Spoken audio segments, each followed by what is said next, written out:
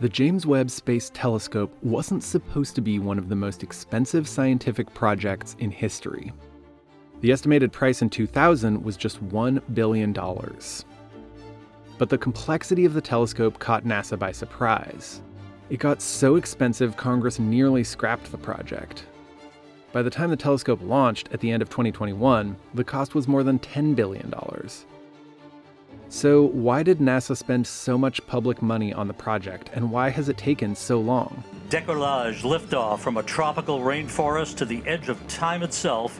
The answers lie in the origins of the stars. James Webb begins a voyage back to the birth of the universe. On December 25th, 2021, the James Webb blasted into deep space orbit. The destination, a point in space called Lagrange Point 2, 1 million miles from Earth.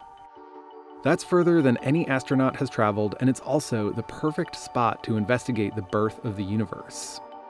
Light from the first stars began to travel outwards soon after the Big Bang, and that light cooled from visible light to infrared light over billions of years. That's why the James Webb was designed to collect light in the infrared spectrum. The James Webb Space Telescope is designed to look at our entire history from the first objects that grew after the Big Bang to things right here in the solar system that formed along with the Earth. The Webb is massive, so it was folded up in order to fit atop the Ariane 5 rocket before launch, and then unfolded in space after it's separated.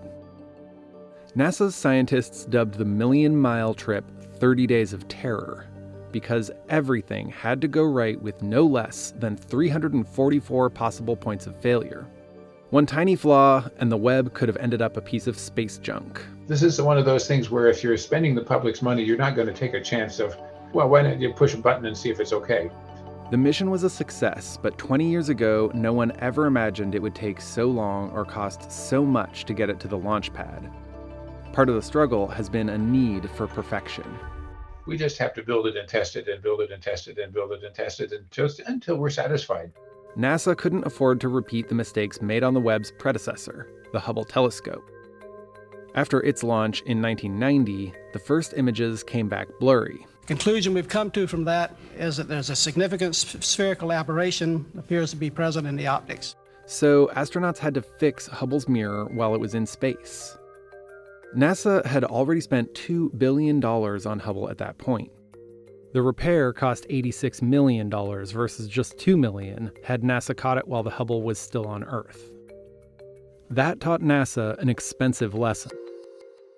So with Webb, they had to get everything right the first time. Because it's just so complicated and it's so huge. And so that was the part that I think scared all of us the most, and we gave it an awful lot of attention. In 2000, the budget was $1 billion.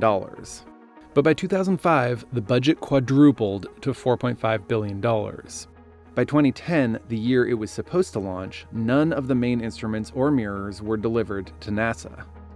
The estimated budget in 2010 was already up to $6.5 billion.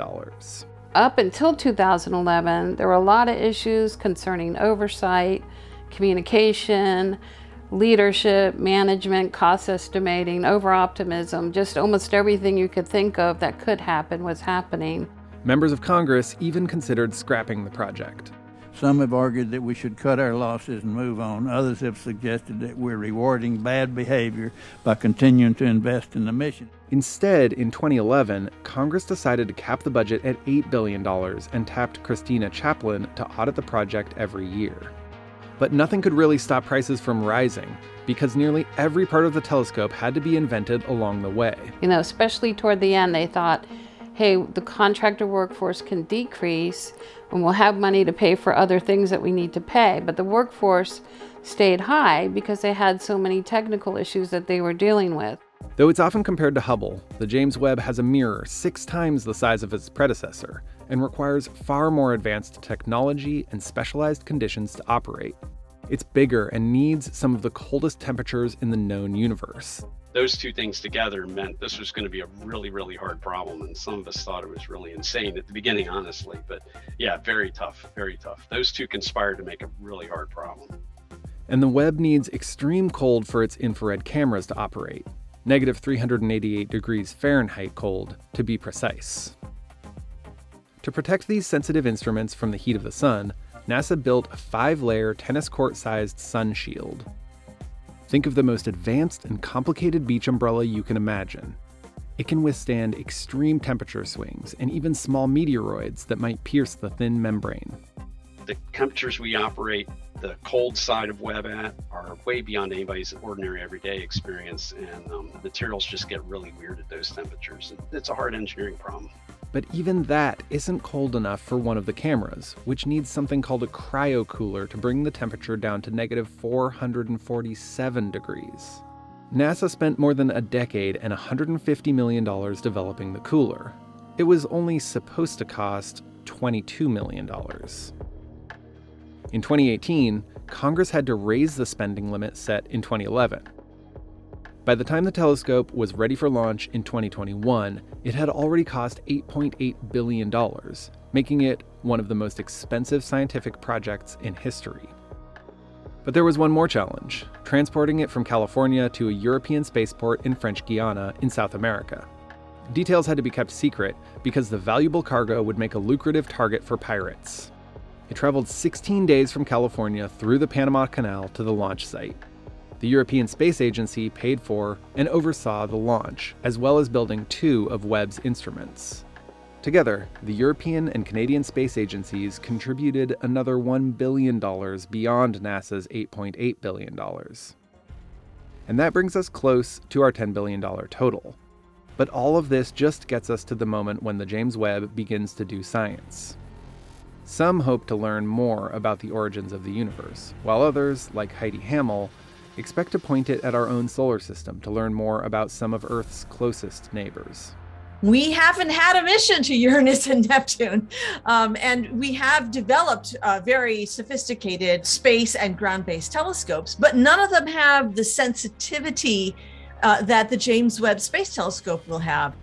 NASA built the telescope to run for 10 years, but extra fuel left over from a near-perfect launch is likely to double its lifespan. NASA will spend over $850 million to run the Webb for the next 5 years. The extra life it may have would, of course, require more money. At the beginning, it was just me and one project manager and a few people that we talked to, and it's grown to having needed 10,000 people. Go Webb!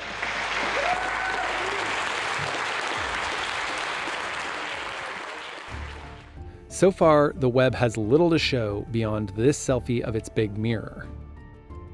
But it's the images it will record from cameras pointing in the other direction and send back to Earth in mid-2022 that everyone is waiting for. It's hoped that capturing a glimpse of the birth of our universe will make all the time and expense worthwhile. Hubble's images led to 19,000 scientific papers, many of which changed our ideas of the universe. Just one of those revealed the discovery of water on Jupiter's smallest moon, called Europa. James Webb has some big footsteps to follow. And that's a really powerful aspect of this telescope, Webb and Hubble, that allows these telescopes to continue to produce incredible science year after year after year, even after the telescopes are gone.